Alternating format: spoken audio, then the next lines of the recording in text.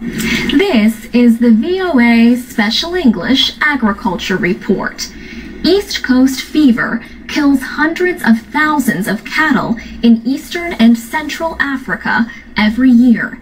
The animals become infected when they get bitten by ticks carrying the parasite that causes the disease. A parasite is an organism that feeds on other organisms. Donald Knowles directs the Animal Disease Research Unit in the Agricultural Research Service, part of the United States Department of Agriculture. The service is working with the International Livestock Research Institute in Kenya to find better ways to prevent parasitic diseases in cattle. Dr. Knowles is also a professor at Washington State University. He points out that East Coast fever is not a contagious disease, so animals cannot give it to each other. You need a tick to transmit from one infected cow to the other. They won't transmit just by standing next to each other. You need a tick to move it between them. Farmers in parts of Africa use a vaccination method against East Coast fever known as infect and treat. First, they infect animals with live parasites. Then, they treat them with drugs to help them recover. That way, explains Dr. Knowles, the animal becomes immunized or vaccinated against a full case of the deadly fever. But there are problems with this method of vaccination. Uninfected ticks that bite the vaccinated animal can still get infected and spread the parasite to other animals. Dr. Knowles says, once a cow is infected with this parasite, all the data indicates that the cow stays infected for life. That means that cow, even a cow that has been vaccinated, now it's protected against the disease, but it can still transmit. See, it's infected for life. And so that animal is still a source of transmission.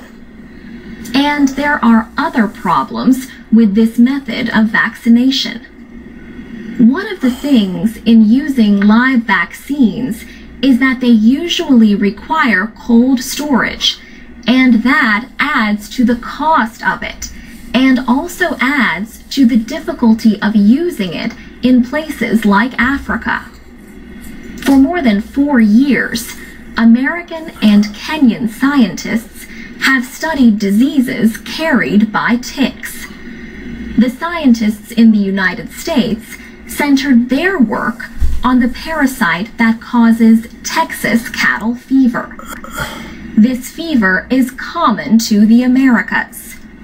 This year, the scientists began a new study in Africa. The study is aimed at developing a new vaccine for the East Coast fever parasite. Dr. Knowles says their goal is a vaccine that does not require infecting and treating animals or the need for cold storage. For VOA Special English, I'm Alex Villarreal.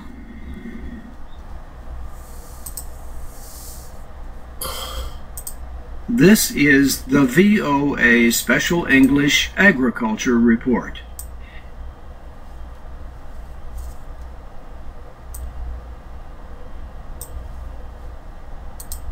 East Coast fever kills hundreds of thousands of cattle in eastern and central Africa every year.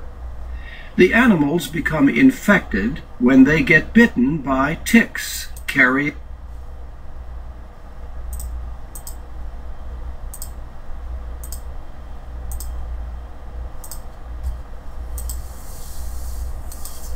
the parasite that causes the disease. A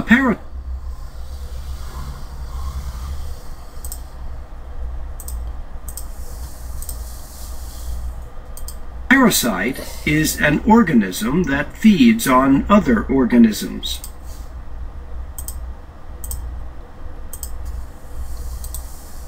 Donald Knowles directs the Animal Disease Research Unit in the Agricultural Research Service, part of the United States Department of Agriculture.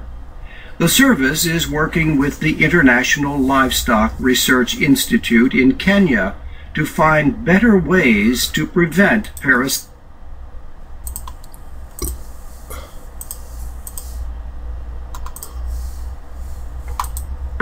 diseases in cattle. Dr. Knowles is also a professor at Washington State University.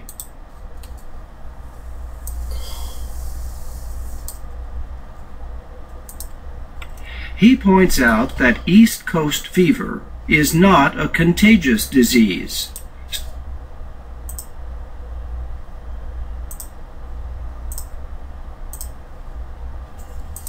So animals cannot give it to each other.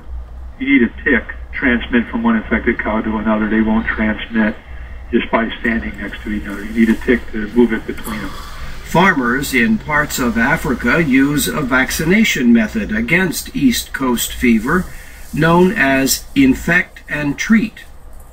First, they infect animals with live parasites. Then they treat them with drugs to help them recover. That way, explains Dr.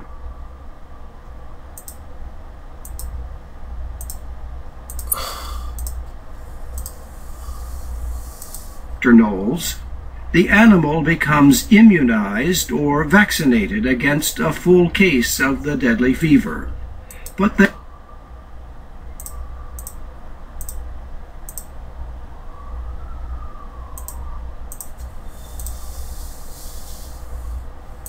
there are problems with this method of vaccination.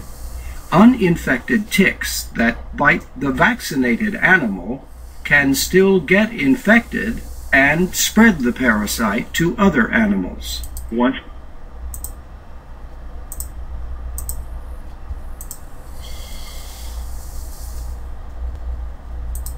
a cow is infected with this parasite, all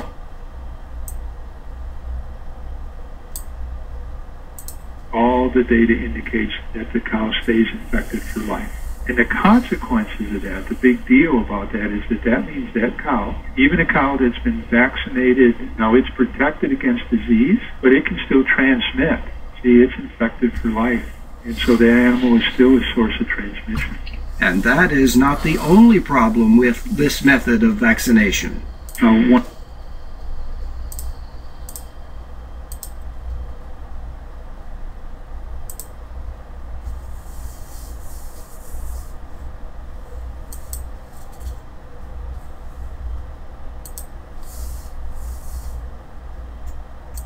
One of the things in using live vaccines is that they usually require cold storage, and that adds to the cost of it, and also adds to the difficulty of using it in places like Africa.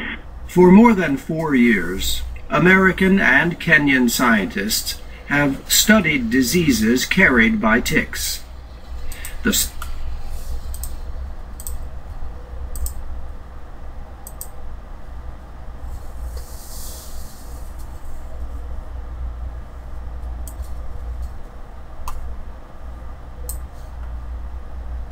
The scientists in the United States centered their work on the parasite that causes Texas cattle fever.